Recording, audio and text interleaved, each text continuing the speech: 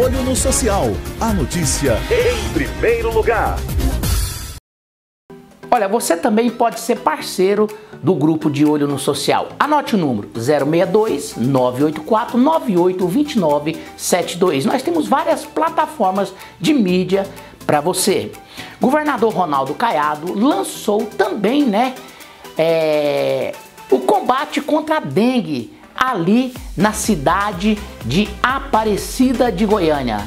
Ele escolheu a cidade de Aparecida para fazer aí esse lançamento e teve também a presença de várias autoridades. Acompanhe essa matéria com a nossa repórter Érica Lohane.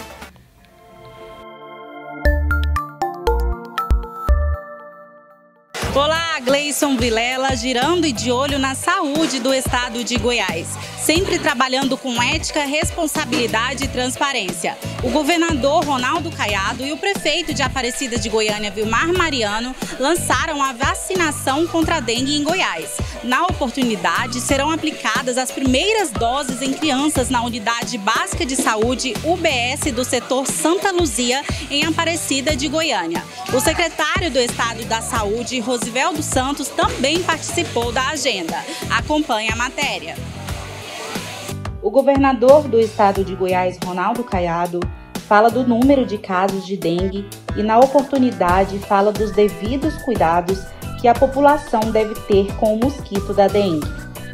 Se você avaliar os 6 primeiras semanas do mês do ano de 2023 com 2024, você vê que nós tivemos um acréscimo de 120% do número de casos de dengue, como também de chikungunya.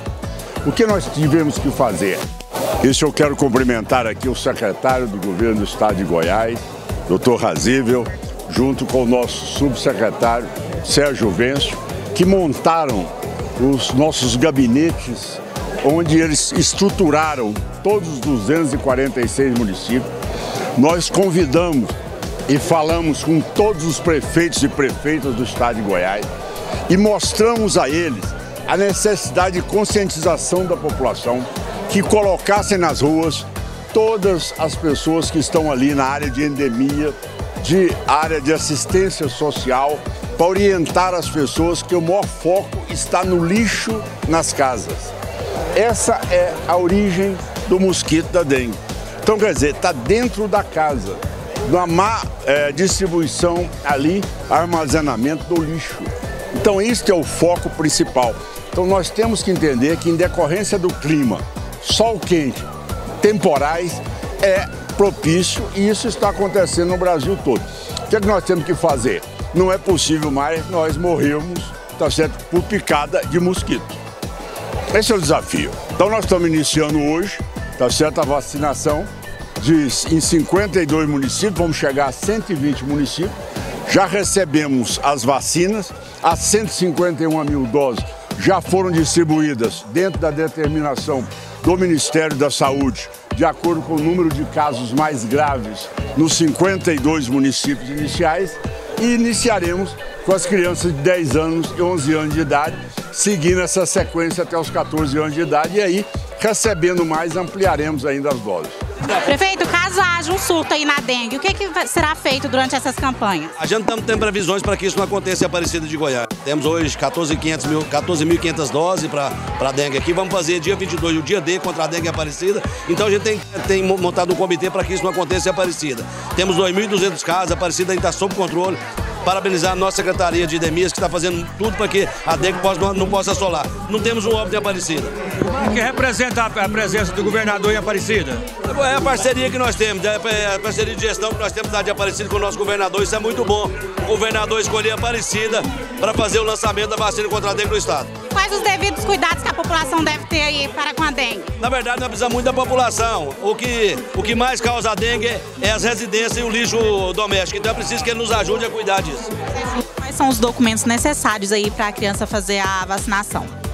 Então, é importante que o responsável traga o documento de identificação, que pode ser RG ou certidão de nascimento, além também do CPF ou cartão nacional de saúde.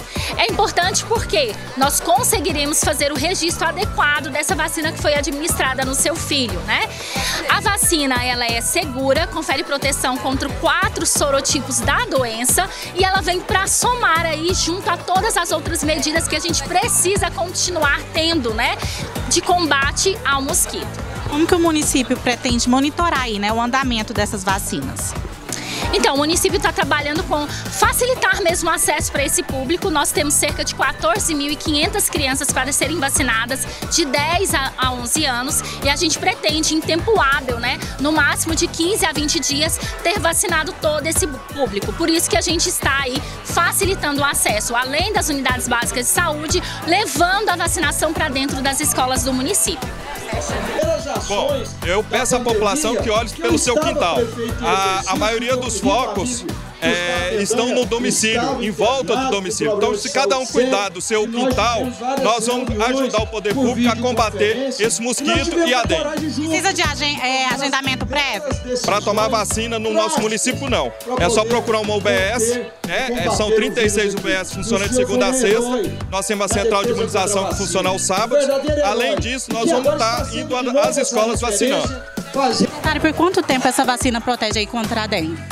A vacina ela é feita em 2 doses. A primeira dose vai ser feita até o mês de março. Depois de 3 meses é recebida a segunda dose e 1 mês depois dessa segunda dose é que a gente pode dizer que os pacientes estejam imunizados. Dicas que a senhora dá aí para o cidadão de bem aqui da cidade de Aparecida de Goiânia, não só da cidade de Aparecida de Goiânia, como um todo em si, para terem os cuidados aí com a vacina da dengue. Sim, hoje aqui em Aparecida nós estamos fazendo o lançamento oficial de vacinação contra a dengue no estado de Goiás. E a gente agradece muito o nosso governador por ter escolhido a Aparecida, mas no entanto a gente volta os olhos e a atenção por saber que aqui é uma das cidades que estão em momento crítico pandêmico com a situação de dengue.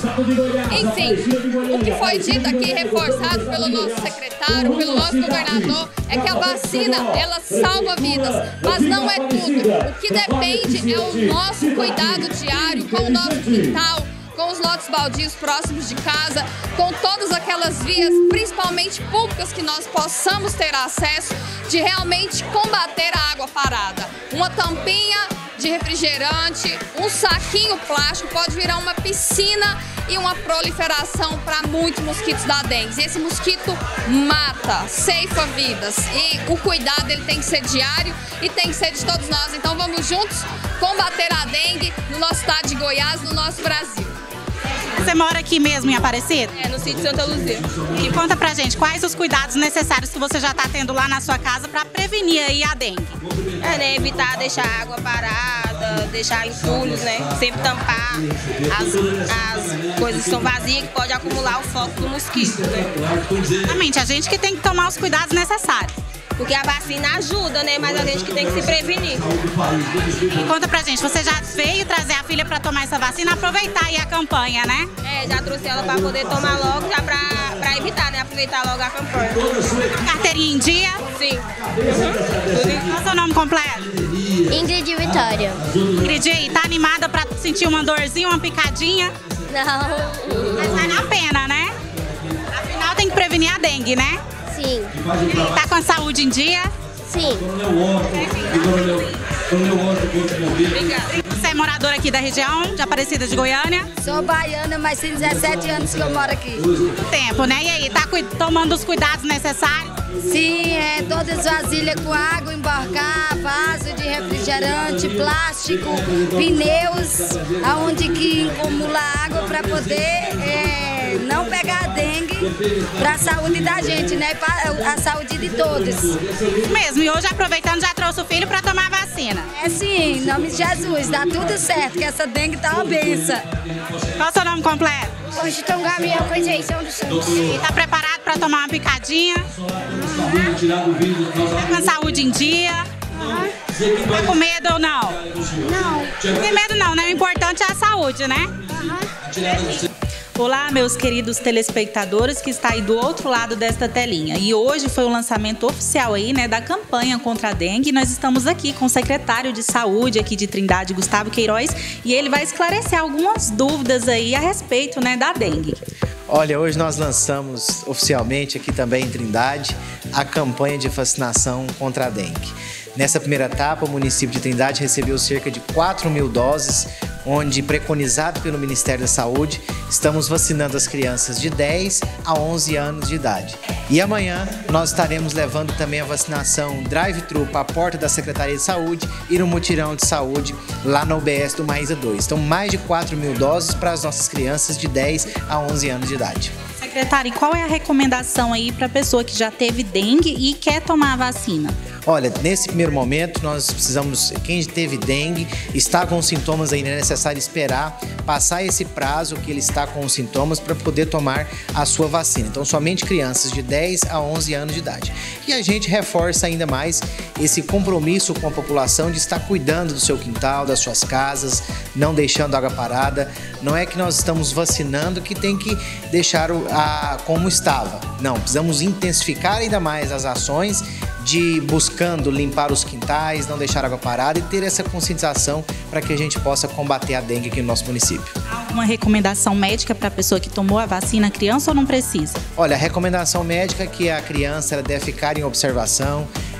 Posterior à aplicação da vacina, ela pode ter alguma febre, dor de cabeça, a dor no local, mas é sempre manter aqueles cuidados como toda vacina nos traz. É importante salientar que deve levar o cartão de vacina, ele tem que estar atualizado para que seja preenchido e as pessoas puderem então levar o seu cartão de vacina e os nossos profissionais estarem ali aplicando essa dose de esperança nas nossas crianças. A vacina ela protege aí contra todo sorotipo da dengue? Todo sorotipo da dengue, seja 1, 2 ou 3, e principalmente o sorotipo 3, que está bem em ascensão aqui no nosso estado de Goiás e no Brasil inteiro. Então a gente conclama a população para que levem as crianças para poder vacinar. É algo que foi feito, que foi criado, estudado, técnicos, especialistas tiveram cuidado e hoje autorizado pela Anvisa. A gente pede muito para a comunidade. Vamos vacinar, levar as nossas crianças até as unidades de saúde a partir de segunda-feira para que todas possam tomar a sua dose. Algo mais que o senhor gostaria de ressaltar? Ressaltar que o cuidado deve continuar, as pessoas não devem adormecer no cuidado. Nós devemos redobrar o cuidado com os quintais, com as casas, não deixando água parada. Se cada um tirar 10 minutos e fizer a sua parte, nós vamos eliminar a dengue aqui no nosso município de Trindade. É isso aí, meus queridos telespectadores, mamães e papais que estão aí nos assistindo do outro lado dessa telinha. Não se esqueçam, vá à unidade básica de saúde próxima à sua casa e levem seus filhos para vacinar. De olho no social, a notícia em primeiro lugar. Olha, parabéns aí, né, ao prefeito Vilmar Mariano, aos ministros, ao secretário de saúde, ao governador Ronaldo Caiado, muita gente ali participando, toda a força-tarefa em combate à dengue.